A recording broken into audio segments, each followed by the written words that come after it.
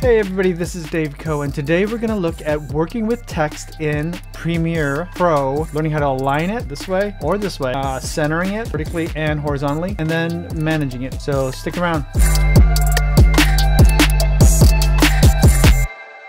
So we have our typical layout here where we're trying to put a title on, say, an opening for a show or a main title. And so what we typically do is go into our tool panel here and pick the type tool, and then we go in here and just start typing out let's call, I don't know, the cityscape. That's the name of title of our film. Then we'll hit the selection key and line it up here. And you'll notice that if you've ever played with type, you notice that little circle there. That is your anchor point. So whenever you're doing any kind of manipulation of your type, and you'll see that in your type tool, default you might see this in your source window. If you go over to Effect Controls, then you'll see, well, you have to have it selected. You have this selected, and you go into Effect Controls, you'll see that there's a bunch of controls here, and you can control your type in here. So you want to change your typeface to something else. I don't know. That's not a big change. Helvetica new. We'll just use Helvetica. That's fine, but not condensed. Let's try something bold. There we go. Okay, so we're using Helvetica bold, and then you can change your add a stroke to it. You can change your paragraph setting so it aligns left, right, or center. Let's center it for the sake of argument and the sake of this exercise. Now, we don't know exactly where center is, so we're just kind of at this point guessing where that center might be. So the way that you can do it is very simple. Up here, there's sort of these default work areas, and so if you're coloring, it optimizes for coloring. If you're doing effects, it optimizes for effects. What we really want to do is go into the graphics panel, and in the graphics panel there's a bunch of default templates.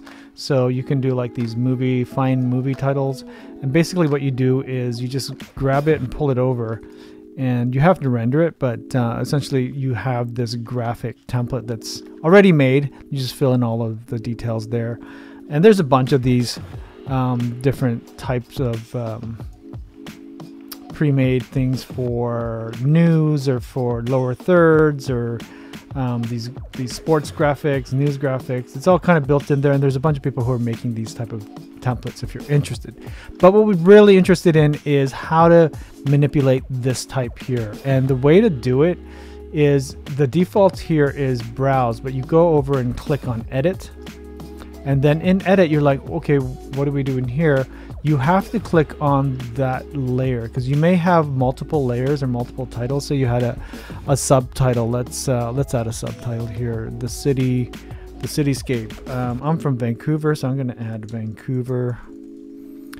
This isn't really Vancouver, but just for the sake of this exercise. So I'm going to add the subtitle Vancouver, and you have to select whichever type layer that you're working with. So I'm using Vancouver here, and then I can just scale it down, scale. And as I mentioned before, it's scaling from the corner because our anchor point is there. Now we can go back in here and click open all of our properties for the Vancouver type layer, and let's make that center just because we're going to center the whole thing anyway. And then from there we will scale this down. You can scale it in here or you can scale it in here, so either one from the actual effect controls, which is scaling it's giving you the real scale value for the type here, or you can do it by percentage. This is a relative scale, so 100%. 110%. 100%.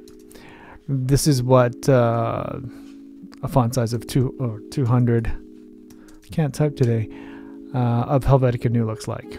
So let's say something like that. So just for the sake of this exercise, for this tutorial, I'm going to offset them a bit so that we can really see it snap into place. What we really want to look at is here, the Align and Transform tool. And here we have the vertical align, and so we don't want it there. So we know that vertically it's aligned there, and horizontally it's aligned there. And then we'll go up to Cityscape and do the same thing. Vertically it's aligned there, horizontally it's aligned there. And from then I can go to Vancouver and pull it down. Holding the Shift key, just so that it doesn't budge over to the left or right. It's just staying under. So that's essentially it. I mean, you can go and you can align these left if you want. Just make sure that you're selecting the right type layer. And then you can select both of them by holding the Shift key and moving them over. And, you know, you can position it anywhere. Essentially, and then if you don't like that, you can go back to the center. I've selected both here, and I'm pressing center, and then center, vertically center them here, and then I have to go to Vancouver and pull it down. So that's essentially it. Quick and dirty. It's just going into the effects panel and doing that. Or actually what you can do if you want to is while you're in the editing workspace, you can go into window here and open essential graphics, and it'll open up the panel here on the side.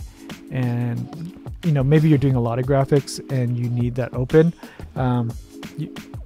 This is the default for the graphics panel, or for the graphics workspace, but you can add that panel there. And once you're done, so you want to go back to your editing space, you can either close it or undock it so that you have these different workspaces.